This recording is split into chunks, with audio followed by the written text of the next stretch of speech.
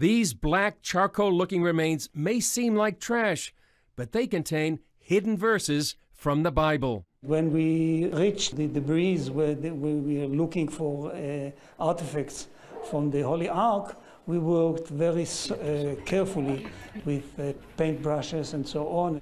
Archaeologist Dr. Sefi Parath found the scroll while digging in a synagogue. We found something harder than the soft earth, and a long, thick cigar was observed for us.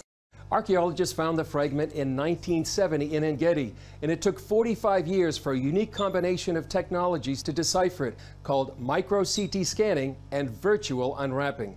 The actual instrument that was used to scan the scroll is at the Bar-Ilan University, and is used for nanotechnology in order to do brain imaging and other imaging that is used for brain research. Even with this technology, David Merkel and his team couldn't read the writing. We had to pass over those images to the University of Kentucky, to Brent Seals of the Department of Computer Science there, and they were able to do virtual unwrapping of the scroll. It's actually kind of opening it up, and then they saw the writing within the scroll. The significance of this find is that it is a Bible from 1,500 years ago.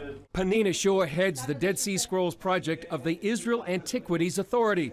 She says it's the first copy of the Bible found between the 2,000-year-old Dead Sea Scrolls and the 10th century AD Aleppo Codex. And as such, it is very, very important, because now we have it right in the middle.